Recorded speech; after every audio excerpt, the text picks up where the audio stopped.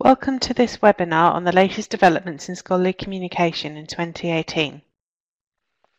Over the next 30 minutes or so, we'll be covering a range of topics from copyright infringement lawsuits to the ongoing negotiations over access to journal content in Europe.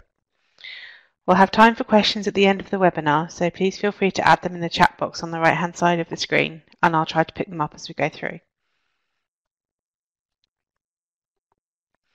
We'll start with something you may have read about in the professional press recently, Plan S. This was launched at the start of September as an initiative of the Coalition S Consortium of the European Research Council, and it's designed to increase the number of openly available research publications. The plan requires all research funded by participating bodies to be made available via an open access journal or repository after January 2020. The plan itself has 10 key principles, which you can see on the screen now. Obviously, that's quite a lot to get through, and we don't have time to cover everything in depth in this webinar, so I'm just going to highlight a few things.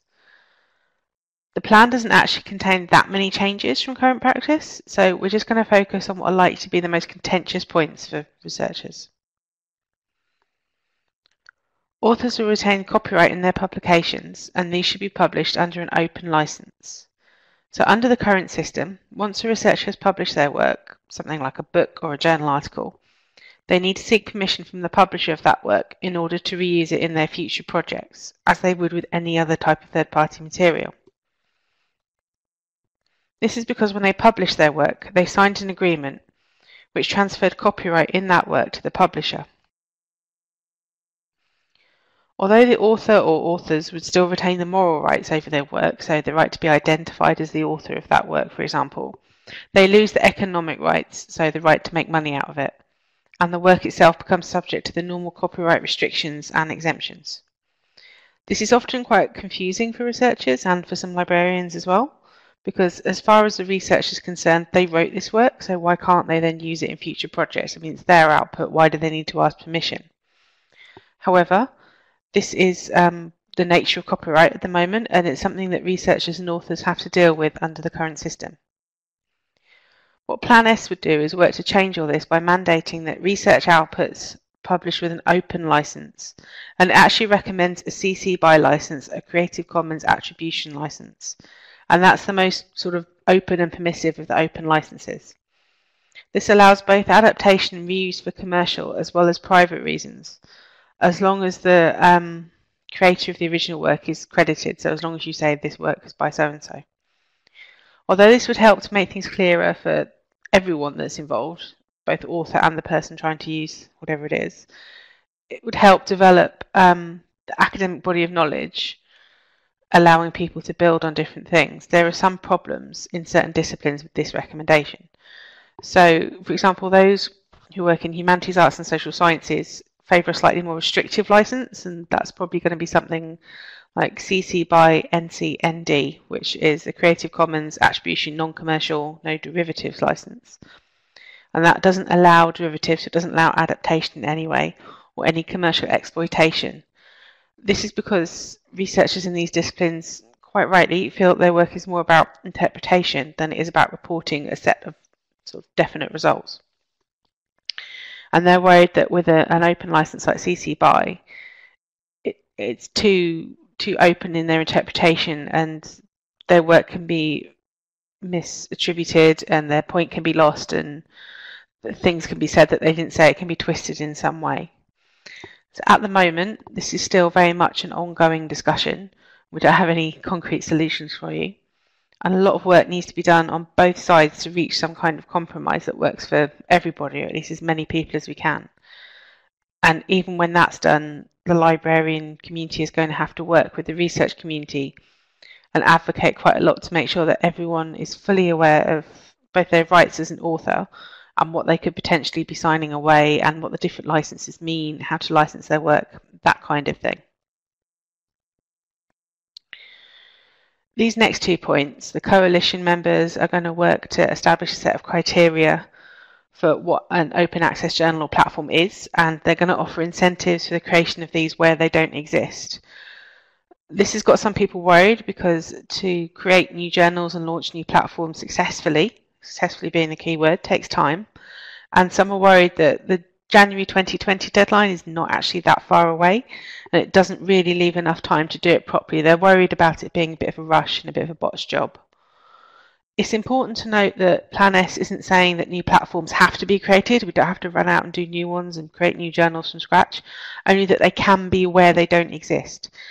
And if you think about it, if you flip it on its head, this could actually be a really good opportunity to help any areas which have been struggling to create sort of true open access platforms. Maybe they don't have the time, maybe they don't have the level of investment. They can take advantage of this plan and develop something and actually finally take the plunge.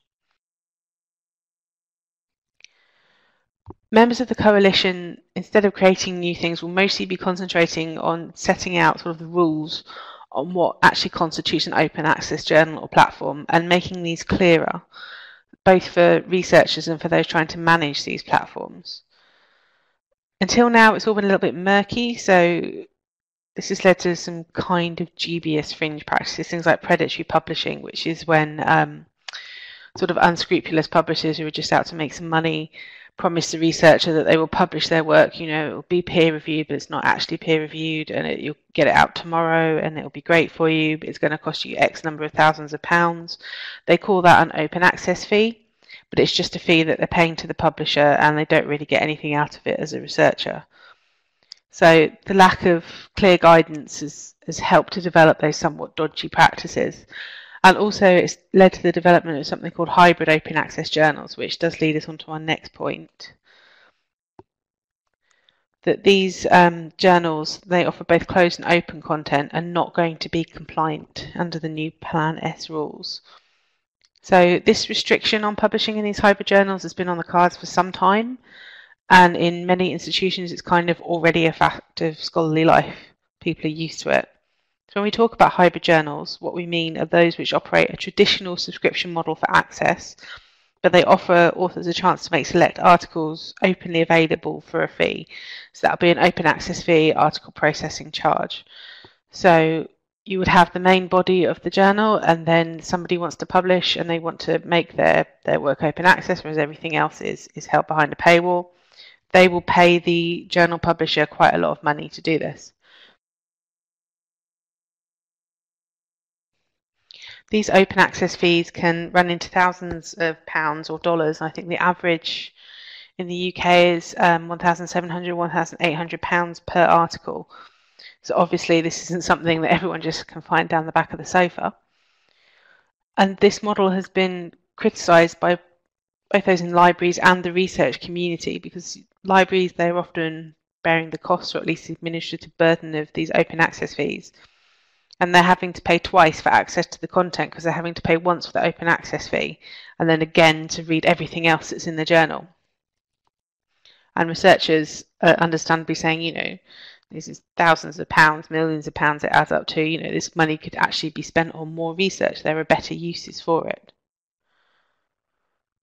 So these last two developments have actually led to some concerns amongst the research community, that they're going to be restricted when it comes to choosing where they can publish their work. And this is particularly true of those in disciplines where publishing in certain journal titles will earn you more academic credit than in others.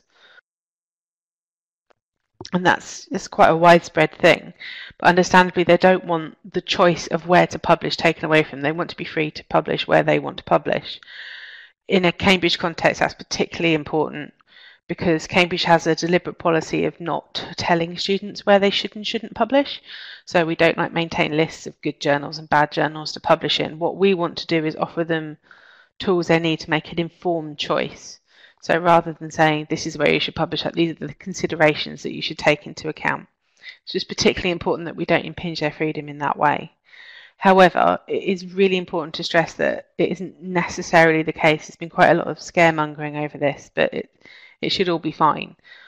There are these offsetting agreements in place with several of the different titles. So it might be that we get a discount on our open access fees or a lower subscription rate. Things will work out to help smooth the transition.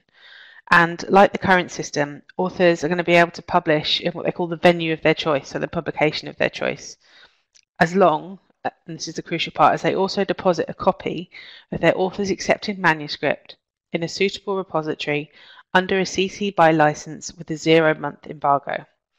I've used a lot of words and terminology there, so I'm just going to unpick that a little bit. Author's accepted manuscript. What we're talking about there is the version of a manuscript, say a journal article, that the author has worked on. They've sent it off to the journal. It has been through perhaps 2-3 rounds of peer review, and the journal publishers finally saying, yes, this is good, we're happy to publish this as is. That then goes off to the publisher, and they will make it look pretty, and they'll make it look like a journal article. At the point where it's been accepted for publication by the publisher, that becomes the author's accepted manuscript. So it might not look like a journal article, quite often looks like a Word or other kind of document. The journal will take it off and typeset it and copy edit it and make it look like a journal article like you would expect.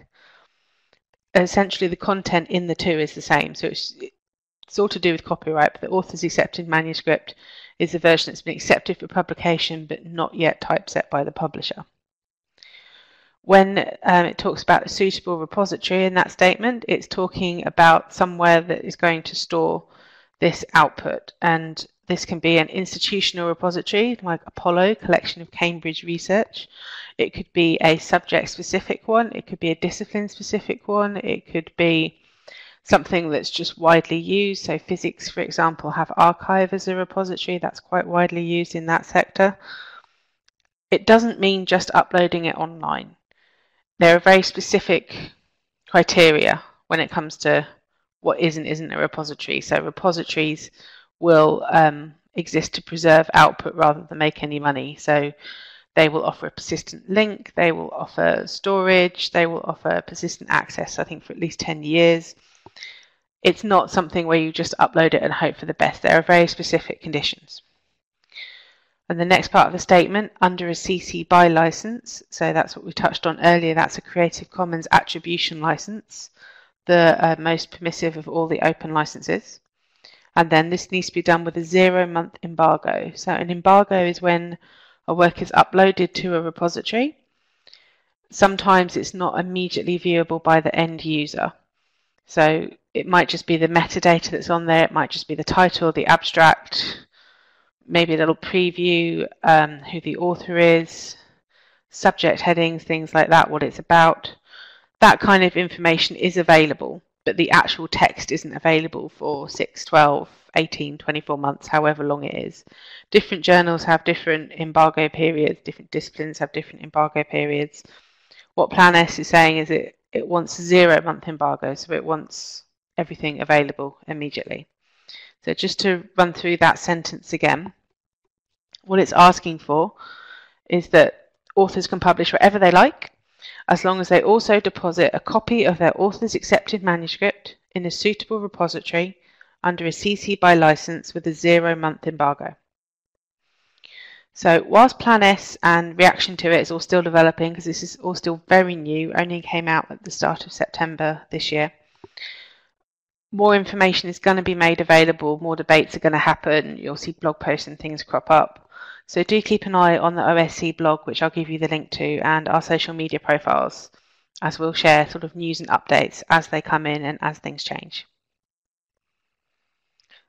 So another story that you might see hitting the Scholarly Comms headlines recently has been this long-running contract negotiations between a publisher called Elsevier and various universities in Europe.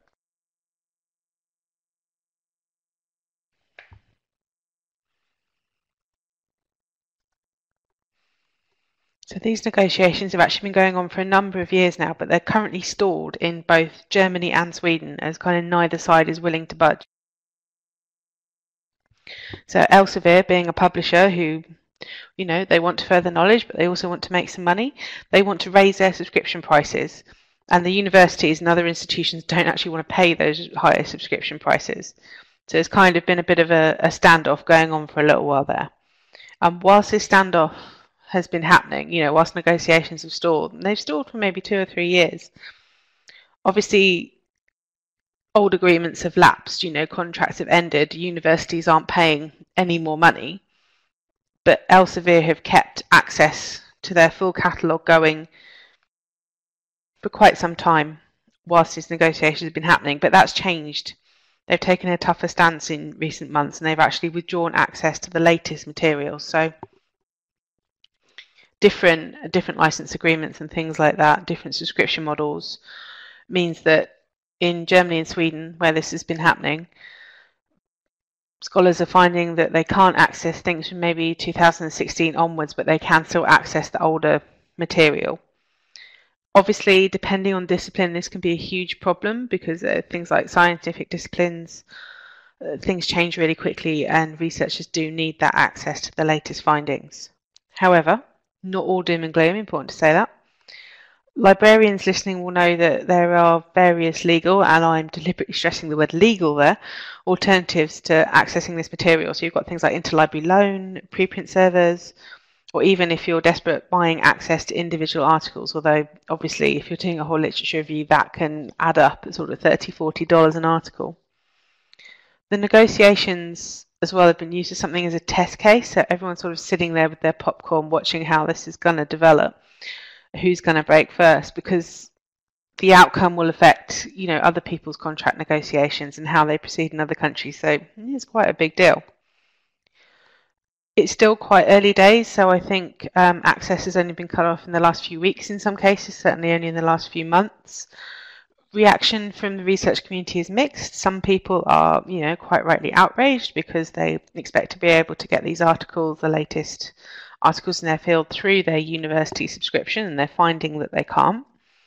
But actually quite a lot of researchers kind of understand the library's position on this and think that no, this is actually a good thing and we should be doing these negotiations, because the money that's spent with publishers, which is millions of pounds, euros, dollars, could actually be better spent probably on their next research project. So there's people on both sides of the divide there. However, some people are turning to slightly less than legal methods of accessing research, and we'll come on to this in the next section of the webinar. So talked about the problem, what's the solution? Under the current sort of big deal model, journal titles are bundled together, and that makes them more cost effective for the publisher to sell. So you might have a few big titles in a bundle with some sort of smaller, more niche titles. Publishers argue that they do this as a way of keeping the smaller journals alive, because it wouldn't be cost effective to publish them otherwise, their circulation isn't big enough. In practice, what this means for libraries is that they need to pay for a whole bundle of journals in order to get access to the ones that they actually want. And as publishing models change and more journals become niche, these bundles are getting bigger and bigger, and then the cost goes up as well, which is obviously not something that's reflected in library budgets. So the new deal suggested by university consortia is something that would help keep subscription costs down through kind of collective agreement rather than lots of different individual deals. And they favour something called a read and publish agreement, which you might have heard of, and it's similar to something that was recently introduced by MIT, the Massachusetts Institute of Technology, and the Royal Society of Chemistry. So this means that authors at a participating institution can make their publications with that publisher openly available at the time of publication for free. So they can make them open access when they're published for free. The institution will then pay a subscription to access material that's not by its own authors, which isn't openly available, so is held behind that paywall. And the aim is that over time, this is going to result in more openly available content and therefore lower subscription fees. So to go back to the example of MIT and the Royal Society of Chemistry, when an author, corresponding author, publishes a paper with the Royal Society of Chemistry and they're from MIT, that is made open access upon publication without payment of a fee. MIT still has to pay the Royal Society of Chemistry to access everything else that's behind the paywall. Over time, if more and more publishers and more institutions do this, the amount of open access material will increase, and therefore you won't need the subscriptions as much because more information will be openly available. Again, this is not a solution that's without its critics, so several people commented that these deals still aren't really transparent enough, so other libraries can't find out the details to make sure they get an equivalent deal. So, if Harvard comes along and wants to make a deal with the Royal Society of Chemistry, they don't know if they're getting a better or worse deal than MIT, for example. And others have talked about the fact that these deals are still going to leave quite a lot of power in the hands of these traditional legacy publishing firms, these big publishing houses. And that doesn't really leave a lot of room for the newer, more innovative publishers to enter the market, disrupt it, mess things around a little. And of course, that's how you get change. There's also a problem that these deals do, it has to be said, financially benefit larger, more research-intensive institutions such as Cambridge, and not really the smaller ones that don't produce that much research. They've still got to pay these subscription fees. So that doesn't really deal with the inequality issues that open access is supposed to help with.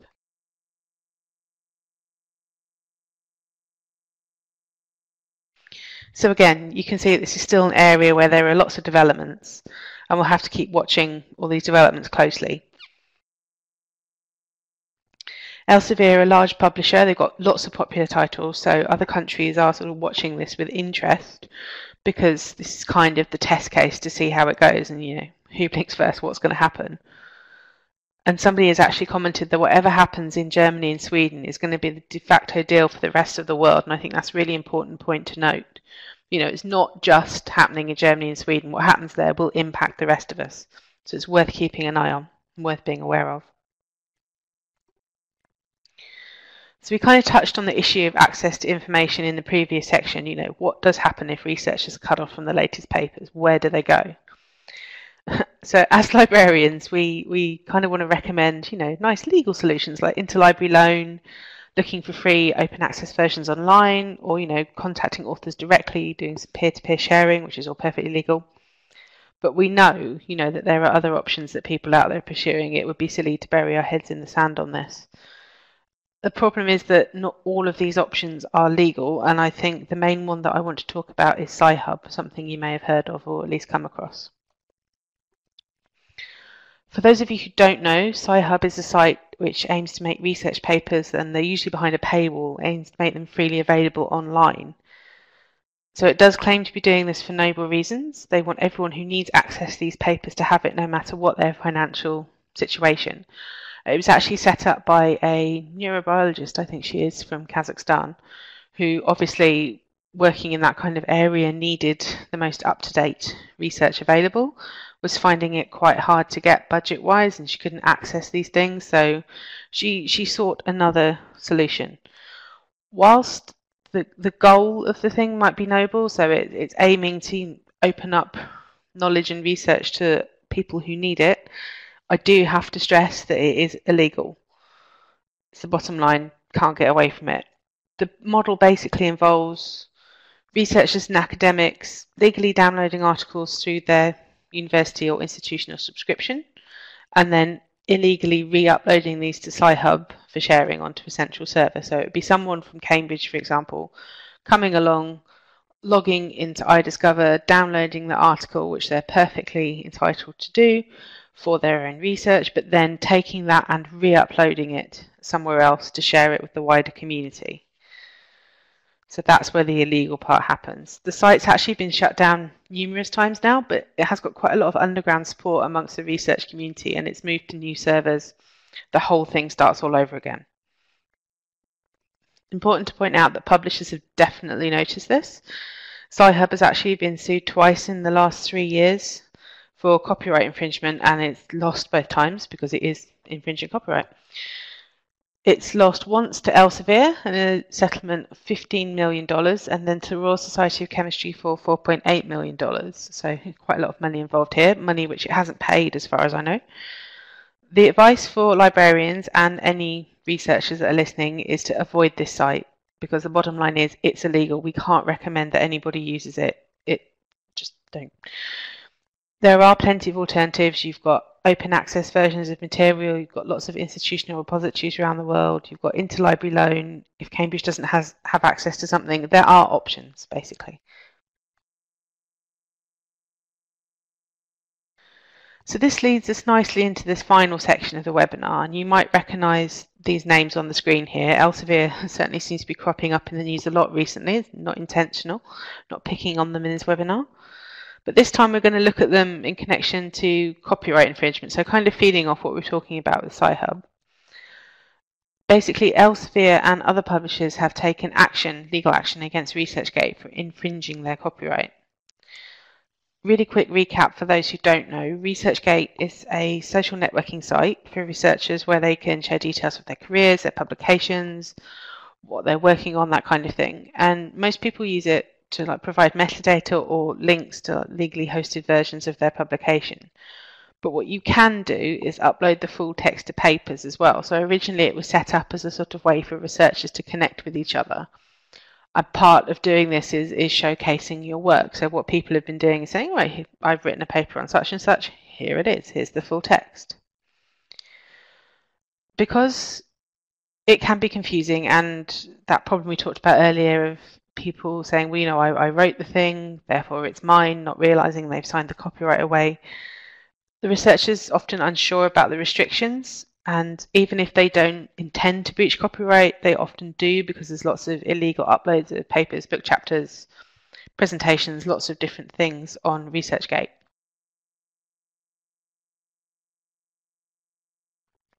Just a few weeks ago, so as I'm recording this, it's kind of late October 2018.